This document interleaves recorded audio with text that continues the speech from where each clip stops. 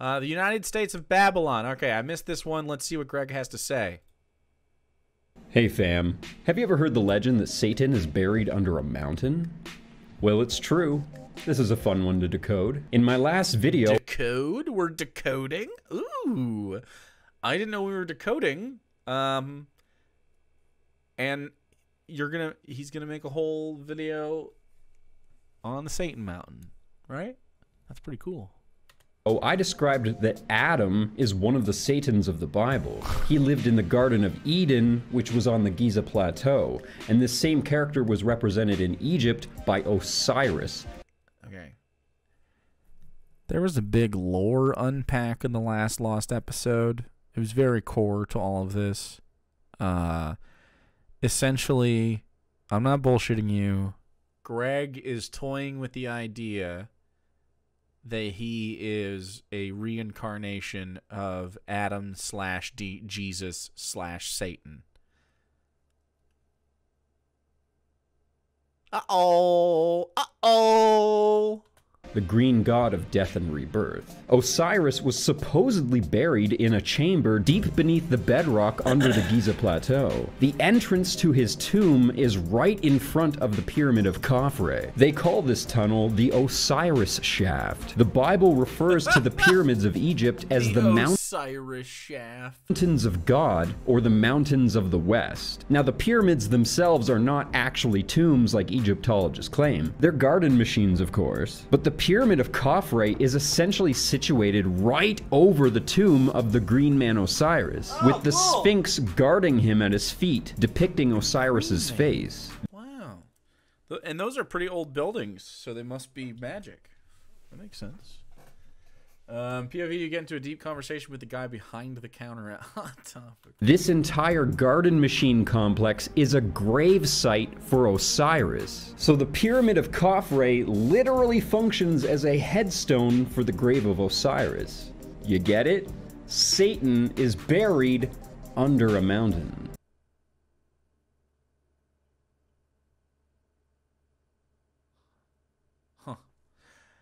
Huh. You gotta believe a lot of things to believe the stuff Greg believes, man. It's a lot of stuff. It's adding up. You might be able to get me on one of your conspiracy theories. If it's a really good, convincing conspiracy theory, I'm gonna be like, damn, maybe this is true. Fuck. Is this true? Are horses real? When's the last time you've seen a horse? Did they get rid of them after 2008, the crash? Who knows? I accept that logic. But, like, man, this is just so many different things.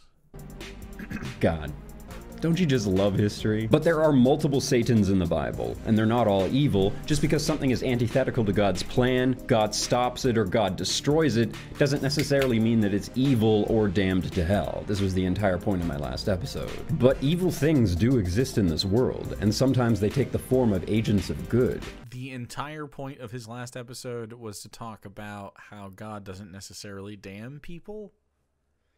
It did not feel like the point of his last episode. The point of his last episode seemed to strongly hint at the fact that Dave thinks that he is a very important person in history. Actually.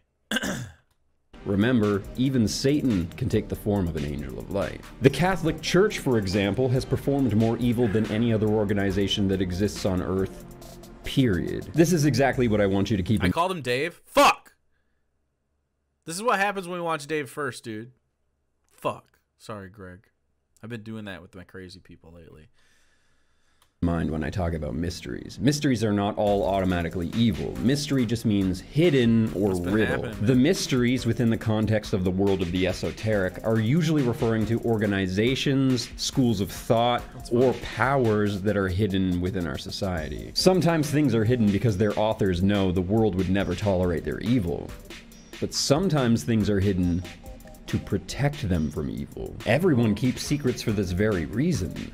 But when it comes to Babylon, it presents itself as a persistent, repeating evil force that keeps popping its ugly head up in everything we hold sacred over and over and over again. The Book of Revelation is where people derive the concept of Mystery Babylon, an evil religious cult that operates behind the scenes, pulling our strings and secretly worshiping the devil. This is that very same organization that people today refer to as the Illuminati. There's a metaphor with a woman riding a beast or a Illuminati, Satan, Illuminator. Actually, it's a good thing, maybe? Probably not. Woman of Babylon, who ushers in a new world order, one world government, and at its center is what Revelation calls the abomination of desolation. I've already told you that most of Revelation has already happened, and I'm sure you can guess which organization I'm going to implicate here, but how do we get there? Well, I'm going to take you back again to the time right after the Great Flood, 12,000 The World Health Organization, probably? years ago, and explain how the world first divided into principalities and powers that serve either the Father, the Savior, or the devil. Or capitalism. But before we get started, a word from our true, offer allow 5-star done. Our customized balance, warmth, and Brazilian pool, or you can end him with a third the same height. And I link it unlock exclusive channel.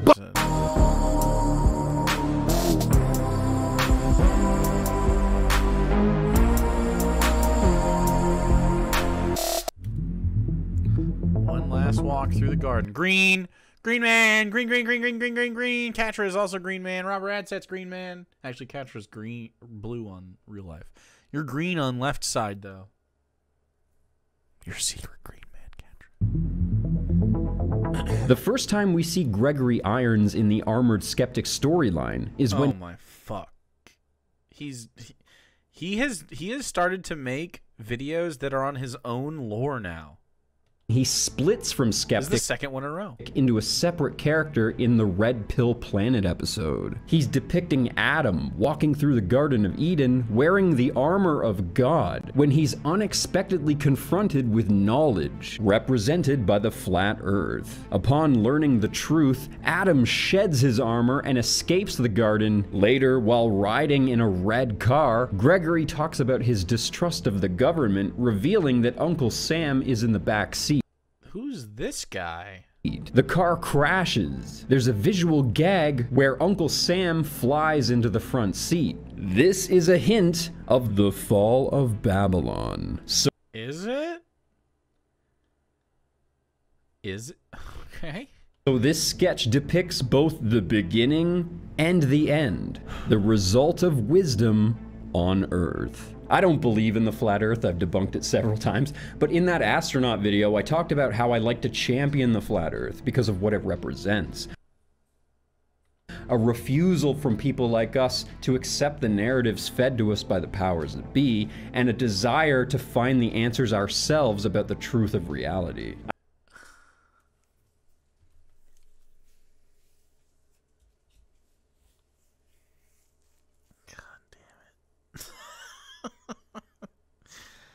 Okay, so there's such a... It's like... Yes, there are bad actors that disseminate false information. Almost all of them are political people doing political things. And they're just, like, talking head people. Like, like, you'll see TV propaganda and shit and, like, pamphlets and shit. But, like...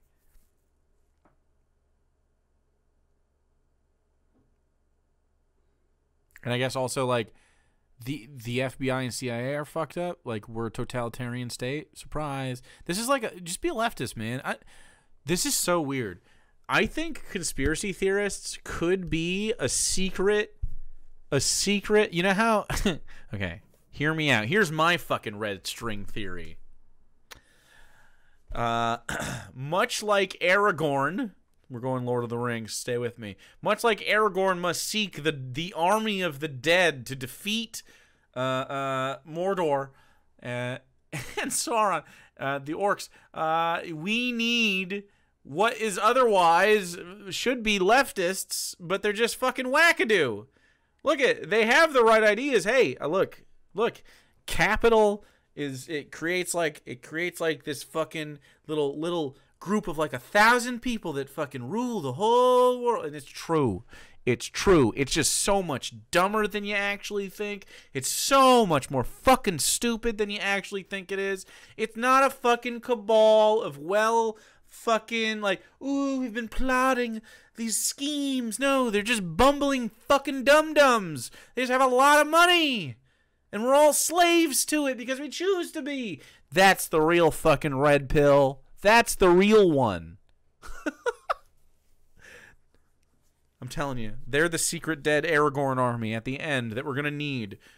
We just gotta figure out politically what gets them going. Because right now they're all MAGA, right? That's the contingent you have.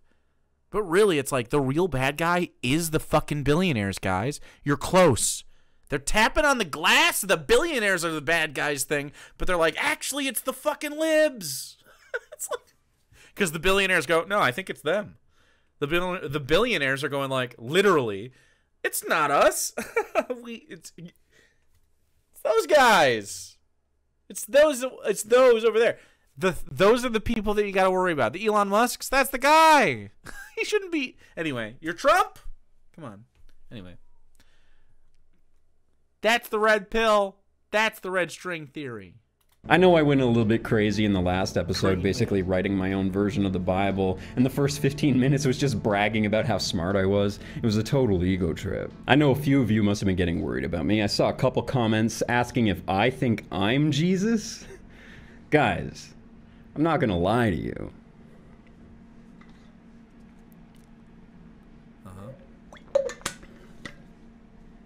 What is happening here? What are you looking at? Anyways, one of the signs of the end times is going to be a new world order. Yeah, I think he does. One world regime, an authoritarian nightmare that will rule over us with an iron fist. And this makes a lot of sense because it keeps getting weirder every time, I know! Resources are already drying up. Food is becoming more scarce, and we have maybe like 10 years of oil left. Tops. And I understand that a lot of you are probably watching this because you want to know when the New World Order is taking over, so don't worry, I did the math on that. And the New World Order should be taking over in a little over 200 years ago. So, I hope that helps. No, the next 30 years are going to be some of the hardest in human history, if we even make it that far. But we don't need to worry about that right now. I've been working on a story concept. I want to share it with you guys. I love you so much. Your opinion means the world to me. I was thinking of making... He is such a doomer, bro. Making this into a graphic novel, but my original concept was a film. I don't think he's totally wrong necessarily. I was actually accepted to film school after high school. Well, yeah, I think he's dooming them. Begins in ancient times with a god king that arrives from the sea to teach people how to build giant garden machines that yield bountiful crops. I know, these are all my ideas here, don't steal them from me. Anyways, this god king designs an entire religion around these garden machines, designed to follow the movements of the sun, determining the best time to plant and harvest crops. At one point of the story, it appears as if this god king dies, but we see that he actually wakes up in modern times with memory loss. He lives his life here as a normal person for several years, slowly rediscovering who he is. I've seen the singing video. Realizing that the garden religion seems to have survived, and there are garden machines everywhere, some even more impressive than the ones that he designed. He celebrates for a brief moment when he finally remembers who he is, until he realizes that all of the garden machines are dead, and in their empty shells operates a doppelganger cult that secretly worships the very destroyer that killed his religion. So what do you say? I know that it's a little bit clunky, I got some stuff to iron out, but I think it's a pretty good story. I specifically like the mystery narrative. That'll be What are we doing? A fun thing for the audience to unravel, I think. I heard that the Bible's the best-selling book of all time. And I'm thinking that because my story's a spin-off of the Bible, mine should be the second best-selling book of all time. Genius. This is technically the beginning of the third chapter of the History is a Lie series. I try to make each video stand on its own best I can, but I always have to recommend you go back and watch older content to give you context. Bro, I have watched every single fucking one of these in a row, right? Minus the one where I missed, but I just watched that, so I've filled the gap. This is the next one. I genuinely, he loses me. And we watch these regularly, so I try, because I'm trying to maintain, like, Like, you can't fall off this. How could we ever get back on the tracks if you lose continuity here, right? What the fuck are you talking about? Like, he's just lost his shit. It's so fascinating. Chapter 1 was a little bit of everything, an introduction to the idea of altered history, Sir Isaac Newton's theory of... I would love to talk to this guy. I don't think he ever will, though, right? He does not like me. Added time, as well as Coneheads, Giants, the Age of the Gods, and Atlantis. Chapter 2 was about my quest to find Jesus, my realization of repeating apocalyptic events through solving the riddle of the Sphinx, all culminating in the realization that Jesus was someone that I didn't expect him to be. And this chapter, it's just me throwing out crazy ideas for my story. It's just made up stuff from make-believe land, so... no need to get upset if I describe vivid details of disturbing things that are going to happen during the end times, and there's no need to unalive me when I reveal evil acts committed by devil-worshipping leaders and elites who secretly control the world. Bro, he's so paranoid.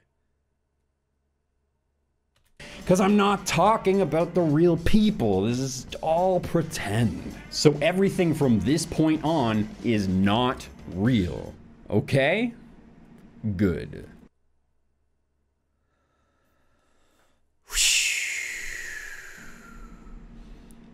Is he JQing? I don't know if he is yet. He hasn't officially said it. That's speculation, chat. You guys are jumping to conclusions. I'm raw dogging this experience, okay? This all started when I realized that the garden machines were very real. Yeah, he's just gonna do crazier shit than that. Garden machines are a two-building complex with a rounded, open-top structure on one end and a towered or domed structure on the other end. Is he doing the electricity Tesla video shit? This is exactly what Tesla was trying to recreate with his tower on Long Island. It was in studying Tesla's work that gave me my lightning bolt moment in forgotten history. I found old documents written in Latin revealing that the open-ended structure would eject plumes of black powder and sulfur smoke into the air, collecting in a cloud, which would then release something onto the towered structure on the other end. I assumed electricity. When I paired my discovery with this art that I found depicting a fireworks celebration in the 1700s at one of these complexes, I realized that I had to be right. This is a dope fucking photo, and I think it would be absolutely amazing if even 15% of this photo was accurate to their experience, man. Think about these people's little tiny lives. They didn't know nothing. This is the best shit they ever saw in their whole damn life, buddy. This is exactly what I imagined. The open-ended structure on the right would not only eject smoke into... It does look like an engraving, actually. Is it? Like the little dots as you look into it. I don't know.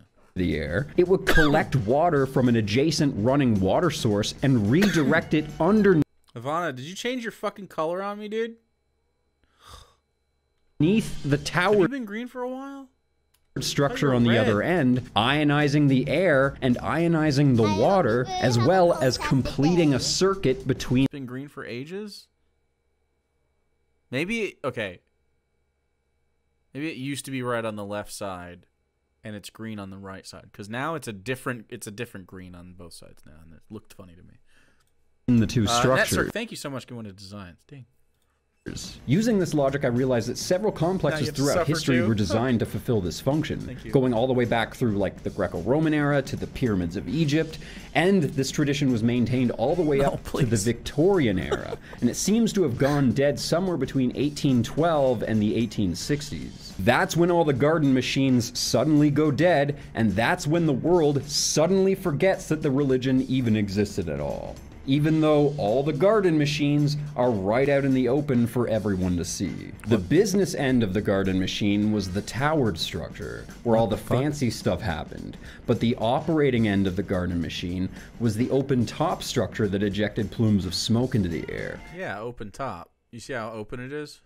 Every single one of these was built next to flowing water. Over time, these all seem to have been converted into different things like defensive structures, So water towers. You're saying the top came later? But that's not what the ancient people called them.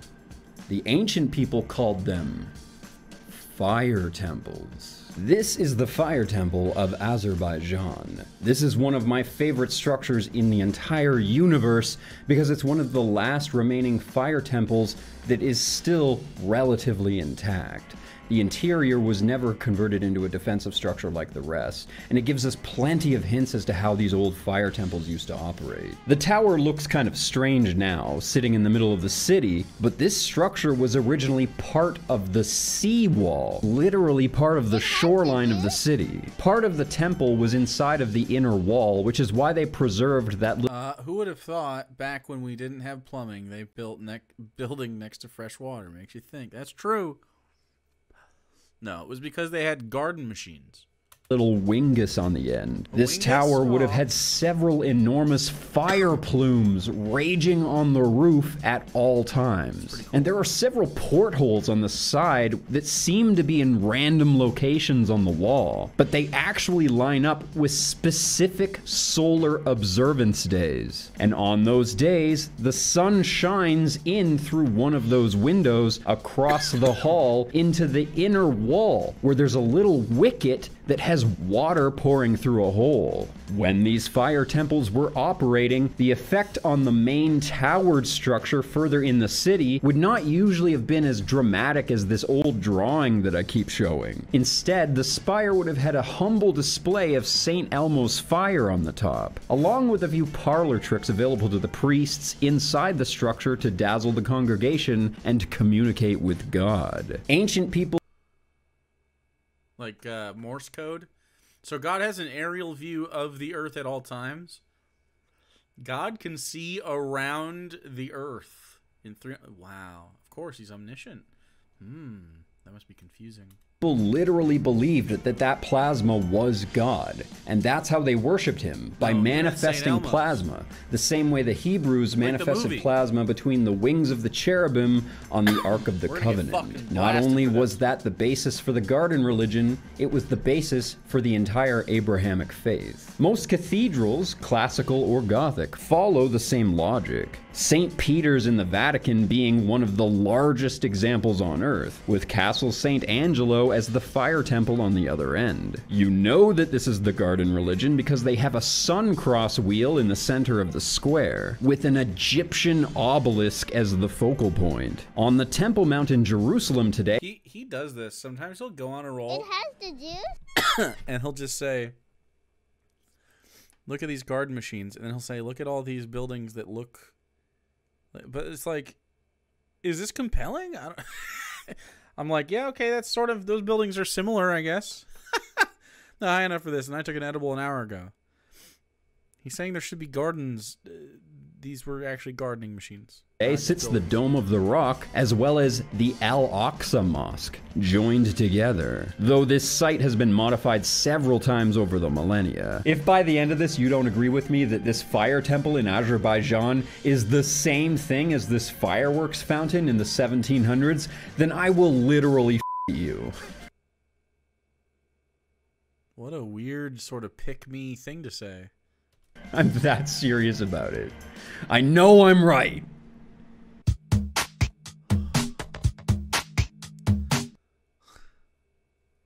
Well then. Ooh, chat. Hope no one sucks my dick. Fuck you. Ooh, wouldn't that be terrible? The abomination of desolation. A few years back, I found an online community that talks about a lot of this kind of stuff. Oh, great. But they wouldn't talk to me, and they wouldn't share their resources with me. The stuff that they had that was public was not really that well categorized. And was that a threat or a common cause? Or a come on? Never mind, not a common cause.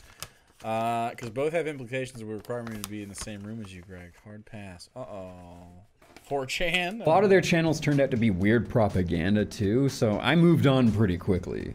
But the point is that those Mudflood guys, they all want to believe that Tartaria is behind all of it, and that's not at all true. They also think that Tartaria ruled the Americas before the Europeans got here. Okay, Tartaria was the, excuse me, I had a seltzer eruption. Tartaria was the big country that never existed on the maps that were just incorrect. That Dave, fuck. It's like a reflex. I wasn't thinking about him. I just said it. Why does that happen? I'm thinking about Greg. Why? Why, chat? Why have I been infected? I wasn't even thinking about him. It's a cancer. It's in me. No, archaeology does not support that at all. Instead, the garden religion was created by a character that I keep calling the Green Man. Do you want to know what it is? Partly? Greg is such a, like, fucking name. No offense. I mean, he can't help it. I just... like it, my mouth doesn't even really want to say it, you know? It's not a very satisfying... Apologies to the Gregs out there. Who's associated as names go with nature, fertility, wisdom, agriculture, arts, and science. I'm going to try to call him Grigori. That's really nice. Fallen angel figure who enlightened humanity. Dagon and Apollo are perfect examples of that archetype. They're literally the gods of all of those things. This is that same character that I implied was Lucifer. Christians hate and have been taught to destroy anything pagan, sun worship, Luciferian, or Gnostic, and those fears have been instilled upon you by the Catholic Church to keep you blind. I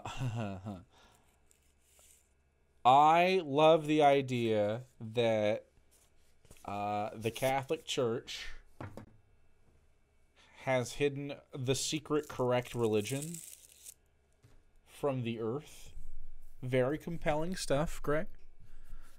But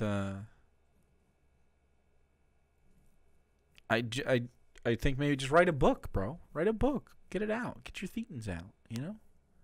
Make a world. Make a little thing, dude. Maybe it'll be successful. The word Babel, for example, does not refer to a force for evil. It just means talking, words, communication through language. That's why this is called the Babel, because it is the word, and the word is another name for Jesus. So one could deduce from this story that this was the Tower of Lucifer, the Tower of the Word. Now, Babylon is something different. Babylon is something that comes several years later. After the city of Babel divided into separate nations, one of those nations decided to become a giant thorn in everyone's side, and they called themselves Babylon. They were kind of like the United States of their day, arrogantly imposing their will on the rest of the world, using the name of God as if they're shining examples. Meanwhile, they're the most violent. I love that he has made what if Lucifer was actually correct into sort of the core of his little bro conspiracy thing. He's got like a little fanfic, guys. It's kind of fun. It's kind of like I forget he believes it. I'm like, ooh, sounds like a pretty cool like world idea. Like, I'm a DM. I like this kind of shit. I'm in. And I have, look, not to brag and to my detriment sometimes, but we're reining this in. I have some complex stuff going on in my worlds, and so I like the idea of things interconnecting. But then I remember, oh, he believes this shit like in actual real life, and it's like, oh, man. Oh, sick. I may be late, but I get to see some Greg losing his mind in real time. Oh, he's been losing it. violent, vile, selfish nation on the planet. The way that Mystery Babylon or Hidden Babylon manifests today is described in Revelation with the metaphor of the woman on the beast, or the woman of Babylon. And this woman in the metaphor is promiscuous. And you'll probably notice that there's a certain word I'm not using to describe her. I'm refusing to use that word. But this promiscuous woman is part of a greater metaphor about 7 brides that are preparing to marry Jesus. These 7 brides represent the 7 churches of Asia that were started by the disciples after Jesus died. Wedding day is coming, and... No, he was going to say whore. I'll say it. The whore of Babylon. It's okay. We can say these things. It's all right. These are words. Probably for monetization purposes, but Sarah will totally remember to bleep that for YouTube things, and they won't even scrub that anyway. We're way too deep in this video. I don't think you should give a shit about this. Maybe I'm wrong. And the brides are preparing for the rapture. These 7 churches were real, and they practiced... Nothing wrong with being a whore, in my honest opinion. Agree! The now dead original form of Christianity that only existed for about 40 years. And where are these churches now? Gone. That's right. Or so it appears. The story in Revelation says that this bride did not properly prepare for wedding day and broke her promise to Jesus.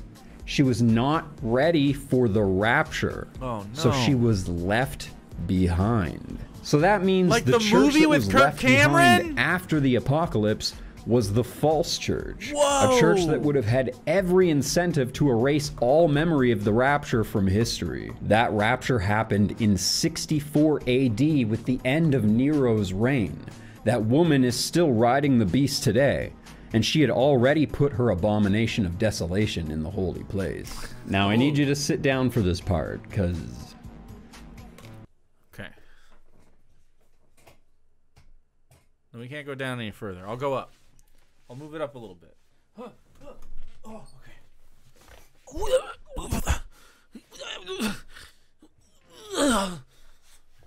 Okay, we're back. You might not have thought of this before. To you, this is... I might not have thought of this before. The Ender, hold on. Oh, holy shit. Is he talking about the ruins in the first churches in Turkey? I've actually been there. Some cool shit. I would share pictures, but apparently taking them there is illegal. The Ender, I don't respect the laws of Turkey, but I respect you respecting them. Anyway, the New World Order. So he's gonna tell me something about this because that I've never heard. You might not have thought of this before. All right, to holy you, shit. this is Jesus, because you love this as Jesus. I don't. But do you remember how in my Jesus episode I said that this is secretly an image of the Wow? Which means this is secretly an image of the Great Phoenix. The Great Phoenix is the dragon of Revelation. This particular image of Jesus on the cross is the abomination of desolation. And you add on the fact that the Catholic Church... Yeah, this doesn't mean anything to me. Jake, if I break the law in Turkey, I wouldn't be able to be in stream anymore because I'd be in jail forever in a foreign country. That's true. Why would they extradite you to Turkey? You don't have to share them. I'm not trying to talk you into this. I do think that's fucking stupid, though. Church has clearly molded Jesus into something that supports their version of the religion, and the fact that they keep focusing on suffering and sin and eternal damnation. This is a false idol of Jesus, an abomination depicting the desolator. The Catholic... Wow, true. Catholics are the only ones that use this version of the cross. The Protestants all use an empty cross to imply the resurrection, the more important part of the story. The Catholic Church damn near fetishizes suffering, and they... I agree. Yeah. Big time. Catholics are fucking sickos, bro. get off on convincing their followers to live their lives that way, to give endlessly in exchange for the fear of eternal damnation. The thing that Jesus already defeated. Yet it was the Catholic Church. Greg's right more than twice. He's right about some stuff. He just doesn't have the second. So he can be right, and he goes, oh, and then okay, so you're right about something, and you go, okay, and then what do we do from there? And he just goes, skirt, and he has the wrong take after that point. He's right, and his reaction to the correct information is wrong.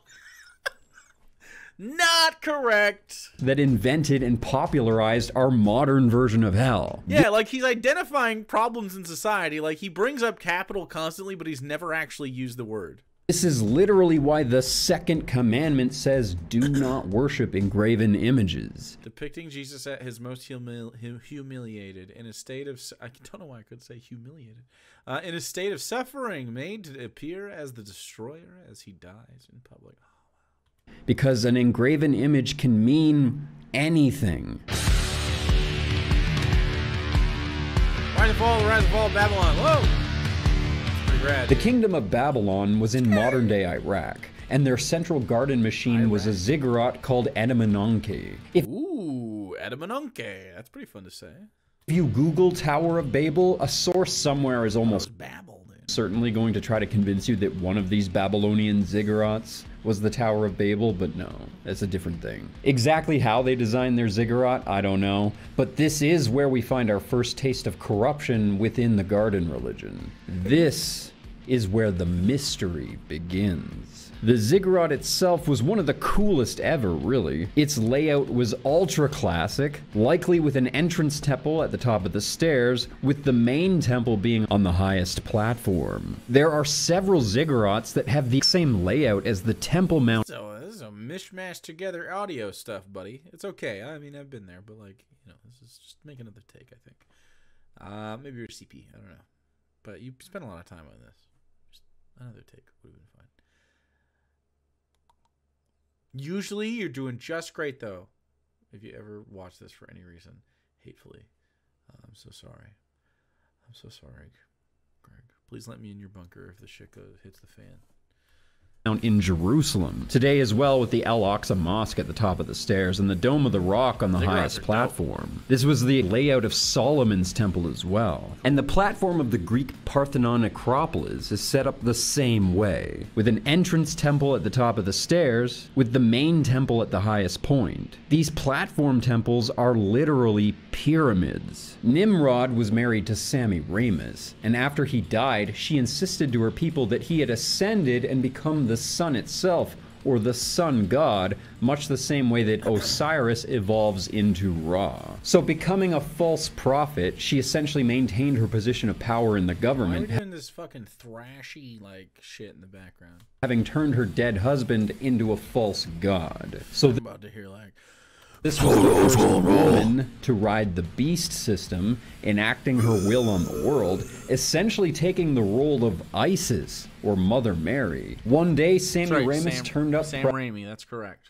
Pregnant, and she told everyone that it was the sun's rays that immaculately conceived her child. She gave birth to a son she named Tammuz, who was considered the Messiah. I want to name my kid Tammuz.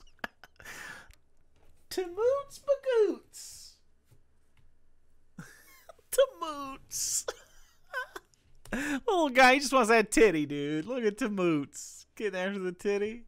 True, dude. I get it. Sometimes. The living representative of the sun god Nimrod. So this is our first Antichrist. This evil, corrupted version of the garden religion would become pervasive, corrupting everything in the world. And it would never stop. In the story of the Tower of Babel, right after the Great Flood of 12,000 years ago, humanity was using language to communicate with each other to organize as one cohesive group. And our goal was to create a massive utopian city with the tallest garden machine ever built as its central point. Norwegian blackmail. I don't know if it was a garden machine. Cool though. Cool. That's... Do you hear what you're saying is good, though? Do you hear yourself? Basically, this is where the god of this earth taught humanity how to build and operate garden machines to continue the garden religion. And this was all a result of our ability to communicate with each other. Yeah, and then God fucked it up, man. I don't know why. And we can deduce that the leader of Babel is not that evil fallen angel Azazel that we call Satan, because he would have died during the Great Flood. But God's punishment and decision to spread humanity across the planet and confuse our language had nothing to do with the fact that we used language to build the tower, nor the fact that we used knowledge to build garden machines.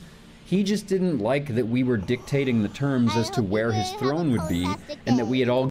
H-Bear, thanks for the 18 months. That's a whole lot of corn. Whole lot of time with it. Yeah, thank you. It is. I appreciate it. Gathered in a single city-state. Right before the ad, it made it too hard timing for him to win our bet if we all got along. If anything, the lesson that I take from this story is don't put all your eggs in one basket. Because God will kick your basket. Really, the story is less about the moral lesson, and it's more to explain how pyramids ended up all around the world, all aligned to Orion 12,000 years ago. Aligned to Orion. All right. Here's how my explanation is. I'm sure this wouldn't satisfy Greg, but this is the explanation I have for pyramid-like structures being found throughout. Number one, pretty simple construction design. Number two, very sturdy construction designs that are lasting. Number three, very easy to orient because of how the world is. Like, the reason north is because of how everything works, right? So, like, it makes sense that they would orient them in those ways. If they cared about something like this, they'd be like, oh, how should we orient this? Ooh, where will the sun be in the morning? There we go, we'll do that. And that's where the sun is on that day. And then if they were particularly observant, you'll see that some of them, not all of them, are oriented along like astrological times, which implies that these people hadn't time to put into these kinds of things. Because if you think about it, I mean, unless you're building this stuff, you're essentially just camping, right? So, I mean, building permanent structures for the first time. So, yeah, I mean, this is we should build a big fucking pyramid would absolutely come up if I was camping with me and 100 of the best people I ever knew. We would build a fucking pyramid out of just boredom. Like, it would totally fucking happen. Anyway, that's my explanation. They're just chilling. They didn't know what the fuck was going on. And, of course, you know, they have magical thinking and stuff like us. Yeah, I mean, it's cool.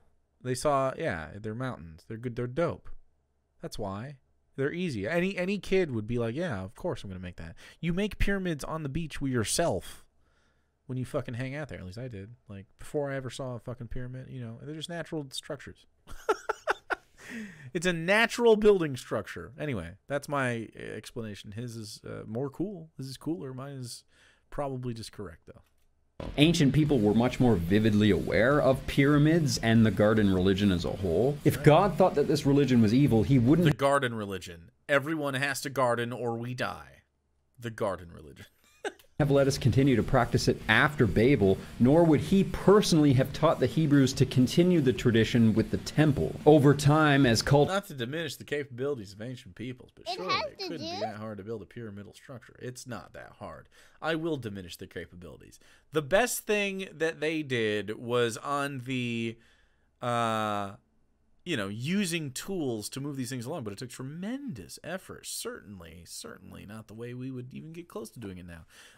It's because it's not the best or most efficient way to do it because we have machines that are better. It just took a lot of effort. Yeah, it's real cool though. Yeah, their effort wasn't great, but their effort was great, but like their capabilities were low relative to ours at the time. Cutting edge technology, literally. I'm exhausted. Have a good night, all. Greg, stop spending so much time sequestered on the dark web. Oh no, Haradan. Sleepy? Too sleepy for Greg's final who knows what kind of breakdown he could have in 15 minutes. Cultures forgot how to build and maintain these garden machines like the Europeans. They maintained their tradition of following the sun's movements and the stories of their gods for agricultural purposes, because it'll always be beneficial to know when to plant and when to harvest. The Christians would eventually come to call these people sun worshippers. I'll move big rocks. Or pagans. Pagans. You know what I think the cool thing about let's we're gonna move on for a second and we'll come back, but it's all connected. I promise. I think a really cool thing is we were talking the other day about because religion came up and Tyrannosaurus horse you had mentioned or someone else had mentioned like native cultures and stuff. Like I love the idea that I mean I lament until we came along part, but before that, until we came along, we colonizers, there was like the society was so harmonious with the fucking space they lived. Like not always, obviously there's gonna be difficulties in that lifestyle, but like it wasn't perfect. And obviously I think like, you know, there's pros and cons to every lifestyle, but nonetheless, I think there's a lot of just really cool. When you go to the ancient alien shit, you diminish the fucking cool shit humans do when we collectivize in spaces. Sometimes it's because we're all pulling the same direction. Sometimes it's because of authoritarianism and fear or whatever. You know, bad shit happens.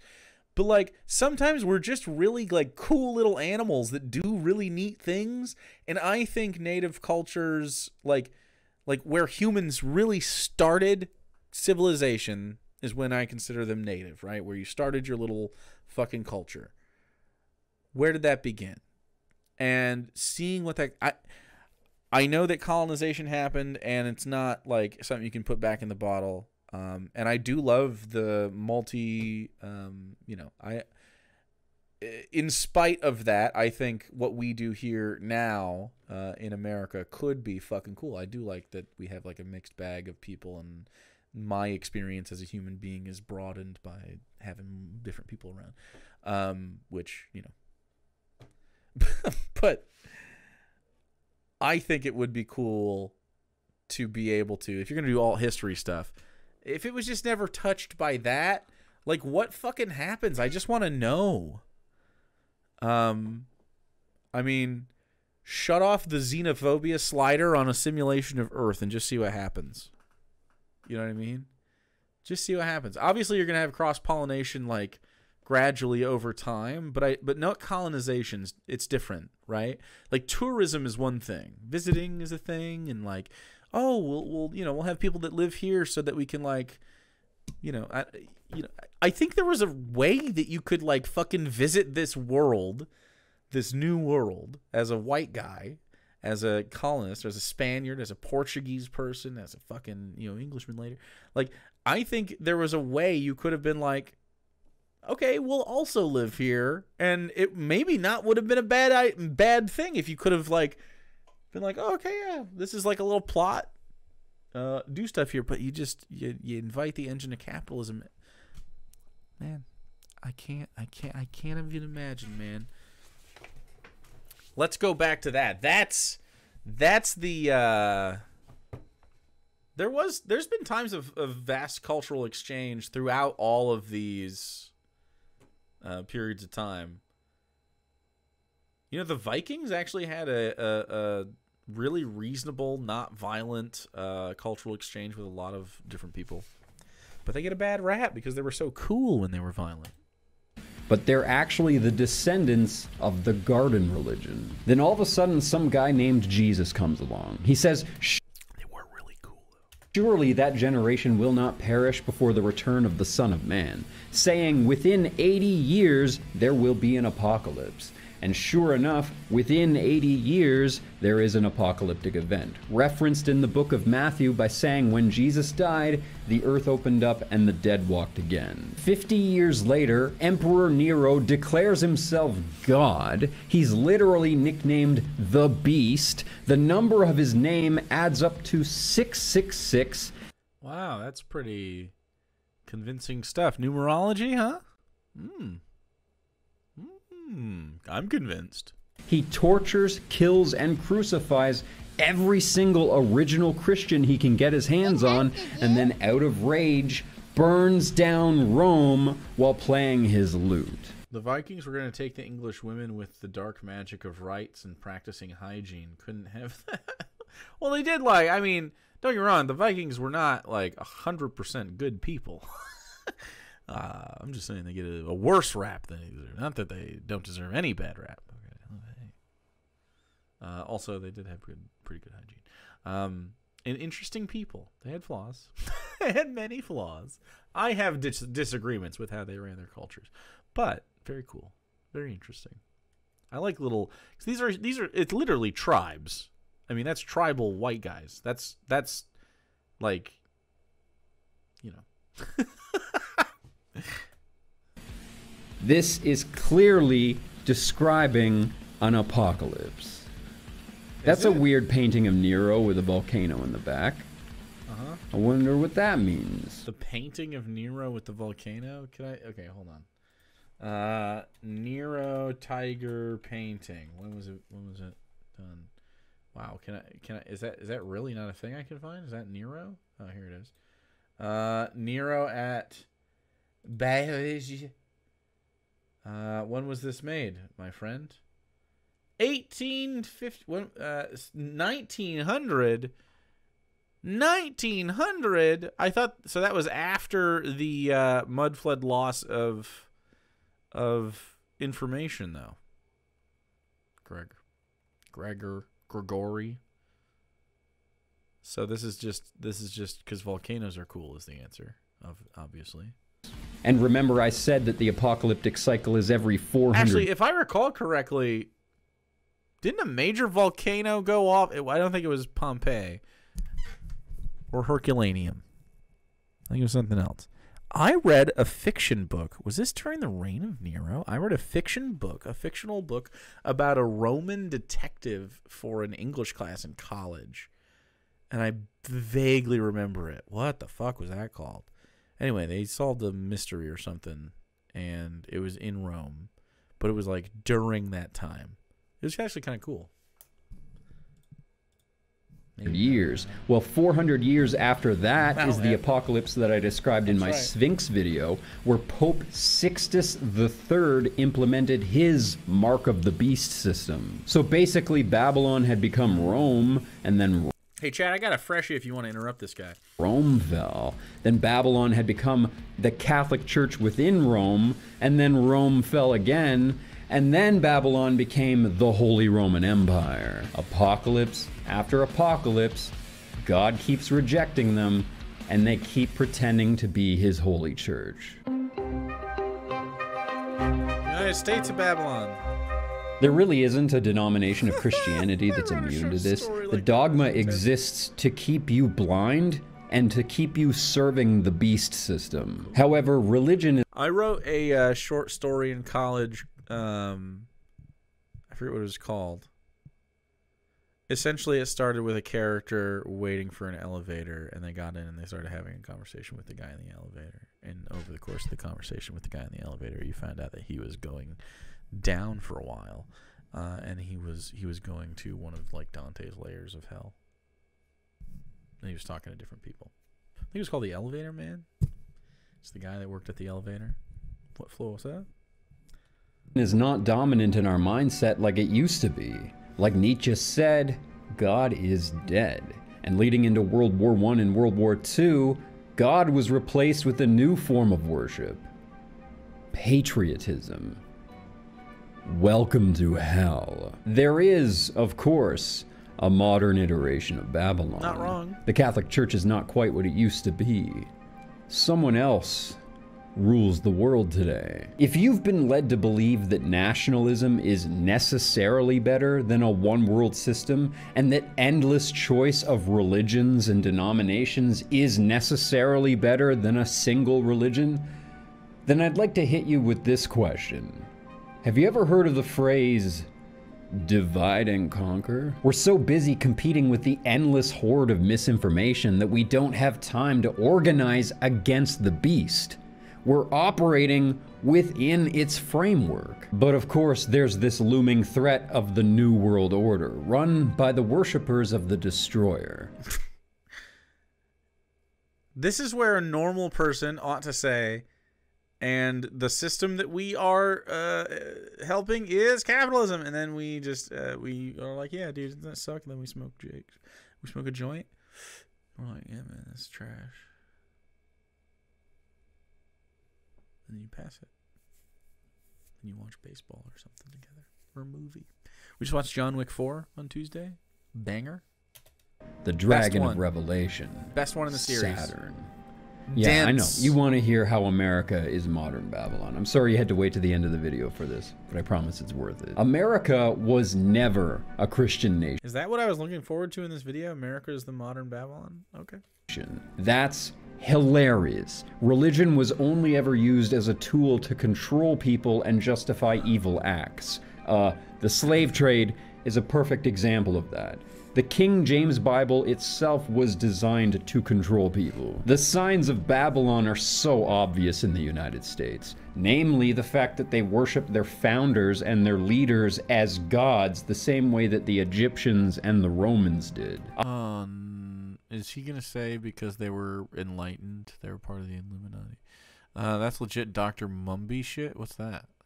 I hinted that Trump was Antichrist only because he leaned into that more than any of the other presidents before him. Remember the meme, God Emperor Trump? Where do you think those things come from? I mean, Trump even looks like a Caesar. They literally minted temple tokens in Israel with his face on them. What's a temple token? I'm not. Warhammer 40K? Oh, shit.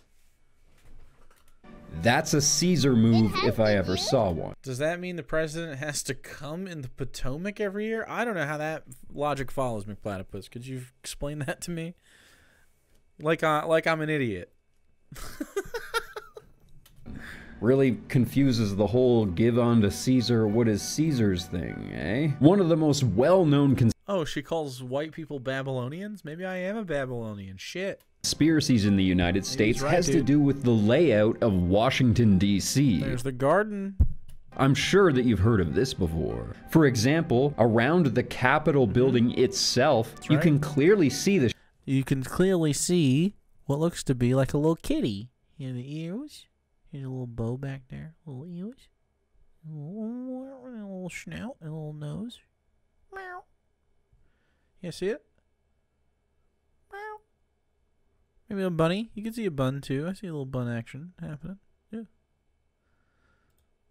The shape of an owl. And of course, don't forget and everyone knows that bunnies go woof. Pentagram. These are harmless though. Wait. In Washington, D.C. sits a giant Egyptian... Pentagrams are harmless. Obelisk. In tradition, you can draw as many pentagrams as you want. Hold on, wait. I'm gonna be a baddie real quick. I'm gonna draw a pentagram on my napkin. I'm gonna do it. I'm gonna do it. I did it. Nope. Ooh-wee. Watch out there. I'm gonna we're gonna summon Orcus. It has to represent the foul. The pharaohs held a public masturbation event into the Nile for the year's fertility. And Greg said, what? I'm sorry, McPlatypus. Did you say that the pharaohs held a public masturbation event into the Nile for the year's fertility? Is that a real thing? And Greg said we worship presidents like the Egyptian did. I might also... Is that a thing? What? Did they stutter? Let's revive it. Annie, relax. She wants a river bukkake immediately. Everyone come on the river right now. Hate a cumless river. Can't stand it. Is this America? Where have we lost? Ridiculous. Of Osiris pointing to the heavens. But you've named it for your first leader. Lake Erie. A man. That's not right. Keep in mind that this is where the people gather to inaugurate the new Caesar president every 4 to 8 years. These are holy grounds to the Masons. Then there's the Mount Rushmore monument. Okay. First, it's carved on a sacred mountain. The indigenous people have protested its creation, but that wasn't an accident. The creators knew that they were vandalizing a sacred site. They did that on purpose, trying to create these as divine representations of your hero leaders on a holy mountain. Like, stop and think about this for a second. Who carves giant heads of their leaders on the side of a mountain? Psychos. Crazy people. Oh, thanks. We're agreeing. Crazy people carve giant heads of their leaders on the side of a mountain. Unless they're from Göbekli Tepe, and then it's fucking cool and proof of the Green Man. But also true. Yeah, I agree. Those are smaller faces for sure. Sculpture-sized faces are a little more reasonable. I agree. But more than that, George Washington... Well, okay, psycho... Okay, well, okay. Washington's head is carved to resemble the head of the Sphinx. It's hard to recognize it without a nose, but paired together... Crazy people. Together, it's clear the face is carved with... The guy responsible for Mount Rushmore was a member of the KKK? That's not surprising at all. Fun fact, Mount Rushmore is unfinished. That's why there is a rubble at the foot of it. What else were they going to add? The same angles. Washington's wig even resembles the condition that the Sphinx was in during Washington's time, weathered by the wind and sand. And famously, one of Washington's portraits is missing a strip on the bottom. This actually represents the desert sands that had filled the Sphinx up to its shoulders. The implication here is that they're venerating Washington as if he is the Green Man. And the way that You ever thought about how wigs may resemble human hair?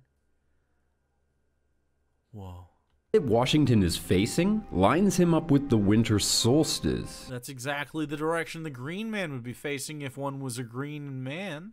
Essentially aligning him with the Red Man instead of the Green Man. Wait, or that's the exact opposite of what you would be doing if you were a Green Man. Of course, yes. And that's just a kick in the balls, man. Yeah, what a kick in the balls.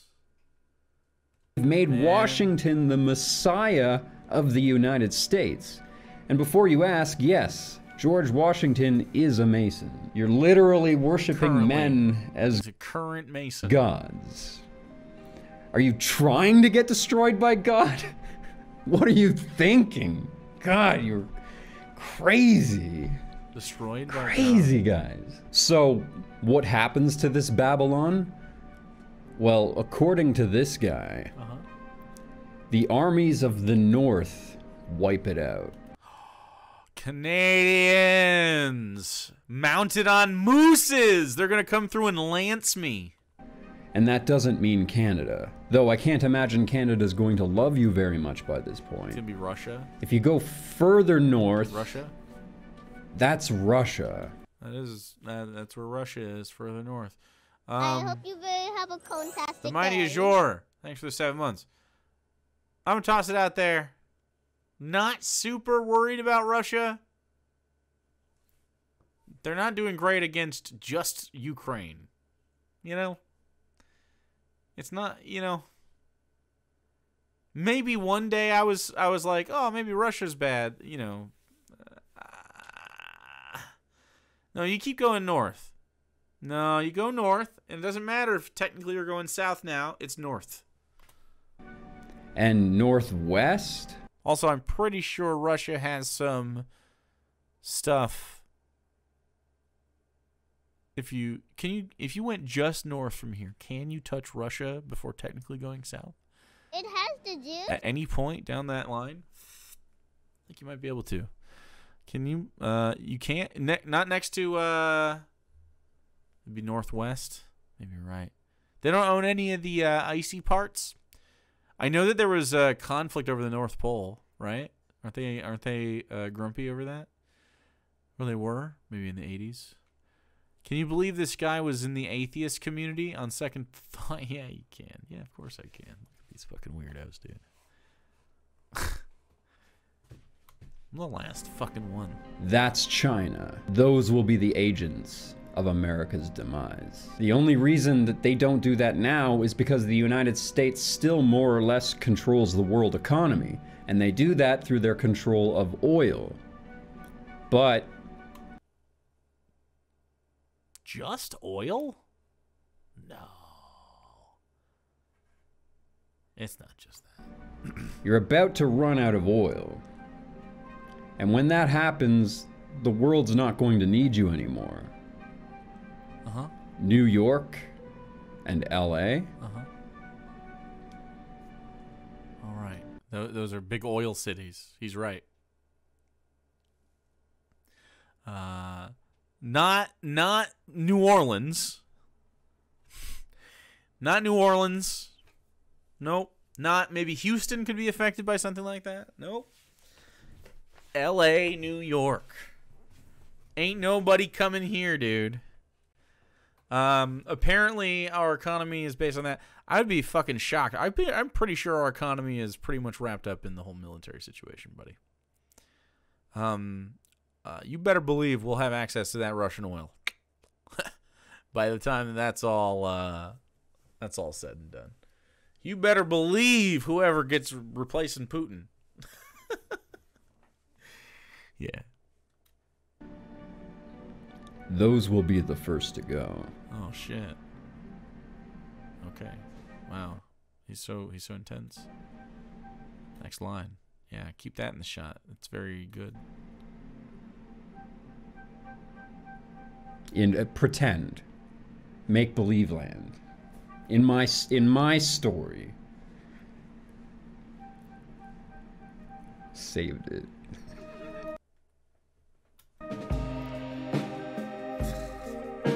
Dude, the vibes are fucking through the floor. Through the fucking floor. We're hitting bedrock vibes. Powerful. With all the things that I've talked about. Kirk W'd him? Oh no. When chat's Kirk W'ing you? Oh, it's gotten bad. That in this series that have been corrupted throughout history, humanity, philosophy, religion. The one thing that people have been able to hold on to dear is the Bible. At least this hasn't changed in thousands of years, right? Here's mine. I've had this one for a really long time. Scribbled notes all over it. It's funny that as a secularist, I've developed a much greater appreciation for this than I ever did as a Christian. I never thought... A secularist. It's like a weird way to put it. I don't know.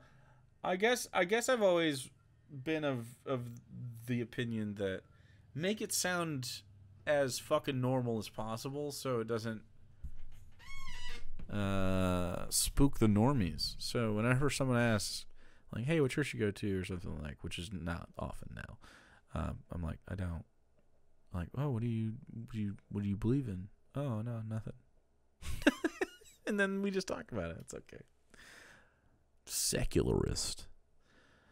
I'm a secular humanist, that's for sure. Thought the Bible was 100% accurate, but there is real history in here. I also knew the original That's not necessarily true because, I mean, I don't only value humans. Of the Bible was kind of sketch. The Hebrews literally compiled the Bible while they were captive in Babylon. They used ancient Sumerian texts as references for their creation and flood myths. Yet despite all of this sketchiness, it's believed that the Word of God was protected by God for thousands of years. It's considered established fact by Christians. In fact, it's so important to the Christians to believe this that I had to find out for myself if it was true that they had not been changed. And this is when I started to look into the Dead Sea Scrolls. So first I decided to look into the religious sect that supposedly preserved... The Dead Sea Scrolls have such a cool fucking name. that they get wrapped into as many conspiracy theories as can say Dead Sea Scrolls, because they're fucking cool. That sounds cool.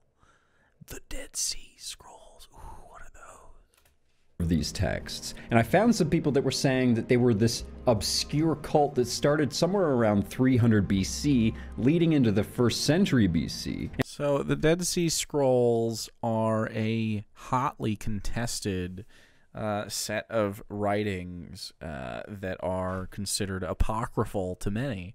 I think includes things like the Book of Lilith, the book possibly of Mary. There's writings of like Jesus's wife. I don't know. I think it would be fucking awesome if the reality of this is, if you could go into like, I don't know, Doctor Who, Sandman, I don't know, time travel. Who wrote the Dead Sea Scrolls? Fanfic. Fanfic would be so fucking great. You know, just a fiction book. First fiction writer. I mean, not really the first fiction writer, but like, you know, a fiction writer. Great stuff. The first 50 Shades of Grey was just Jesus fanfic. And it seemed as if they were like a precursor to Christianity or a precursor to even Gnosticism itself. And it was a really interesting narrative. So I decided to dig a little deeper. The scrolls were discovered in 1947 in a site not too far from the grave site of this cult. And I thought that these scrolls were legit for years. It was even really important to me that they be legitimate. But these scrolls are supposed to be a big deal to all of Christianity because they're supposed to prove that the Bible has not changed in over 2,000 years. So it's a big deal to know. Some of those are Gnostic Gospels, not Dead Sea Scrolls. That the Bible's the exact same as it was when Jesus was here. Because if Jesus says that that was the correct Bible, then that means that that must always have been the Bible. You get the logic? But there's a problem. So the whole story began to unravel when I started to look into the scrolls themselves. First of all, the scrolls do prove that the Bible has changed in the last 2,000 years. I've showcased many of those changes in this show, and there's many more that I've not yet talked about. But fine, it's only changed a little bit in a very long time. 2,000 years is a long time, and hypothetically even, it could be even longer if Jesus had validated that Bible, right? So are they 2,000 years old? Someone pointed out that the main scrolls, including the Temple Scroll, are written in cursive block Hebrew. That didn't pop up in the record until somewhere around 800 AD, but I was confused by this because I was always taught that Jesus spoke Aramaic and that the 1st century Hebrews were using Aramaic scrolls. And the scrolls themselves are leather. They're written on Valyrian sheepskin. Yeah, I didn't think they were dated for 2,000 years old. Am I crazy? Which technically was available in the 1st century, but everyone was using papyrus. Everyone. So the likelihood that this cult went out of their way to get Valyrian when everyone was using papyrus, it's not very likely. It's slim chance. But say we're leading into the 11th century and Jerusalem is occupied by the Crusaders. Egypt is controlled by the Muslims and they're not trading papyrus with Jerusalem. They're not trading papyrus with the Christians. But do you know what the Christians do have access to?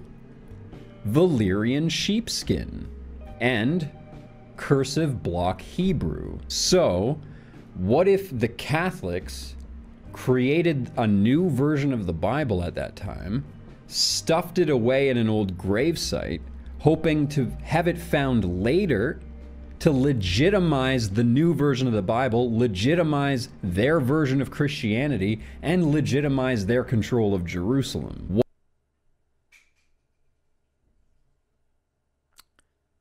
I mean, what if it was just a copy of that kind of stuff that you're talking about? I mean, why does it have to be like a plot? Why couldn't it have just been like found and they also had another copy of it, because that's what happened. They would copy these things, you know?